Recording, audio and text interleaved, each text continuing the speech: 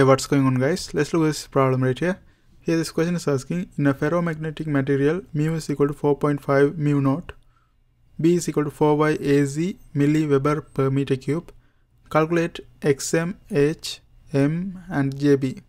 Now let's look at the Xm. Xm is magnetic susceptibility that can be calculated using this formula.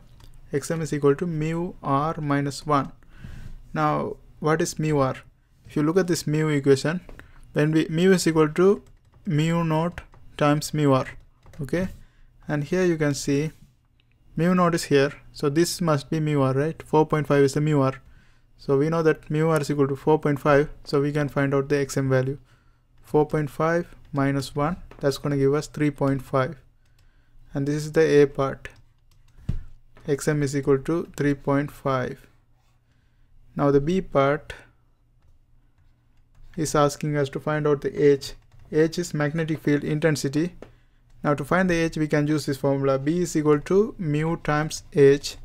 So since we are interested in H is equal to B divided by mu. Mu is nothing but mu r mu naught, and that's already given. Mu r is already know, we already know mu r, that's 4.5. So this is gonna be, and also we know the magnetic field, that's 4 by times 10 to the power minus 3 because it's milli.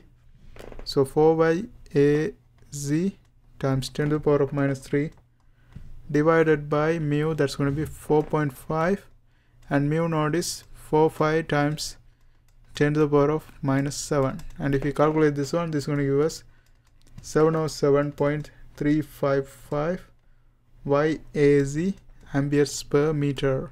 Okay. Now we have done the B part, and the C part is asking us to find out the M.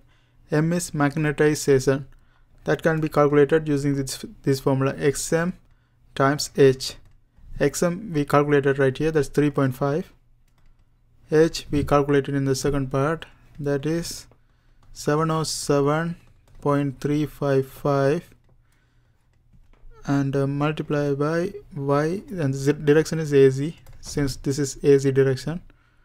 And then if we calculate this one, that's going to give us 2475.7 YAZ amperes per meter.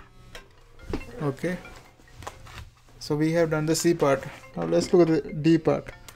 D part is asking us to find out Jb. Jb is magnetization volume current density. That can be calculated using this formula. Jb, that can be calculated using del cross M.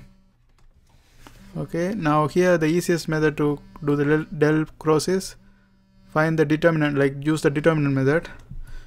So here we put Ax, Ay, Az, and then del is basically partial derivative with respect to x, partial derivative with respect to y, partial derivative with respect to z, and magnetization only has z component, so the x and y are going to be 0, 0, 0, and this is going to be mz. Okay, and when we do the determinant, we are going to get something like this: partial derivative with respect to y, mz, y ax, minus partial derivative with respect to x, mz, y ay. Okay, so we already have the value of m. We just try to plug it right here. With respect to y, 2475.7 times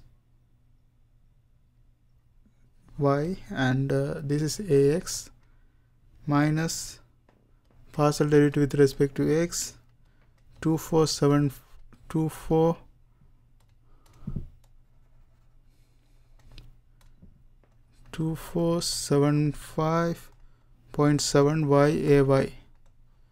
Okay, after we do that, we will end up with, since we are taking the derivative with respect to y and x, for x this is going to be 0 because y is a constant when we do the derivative with respect to x.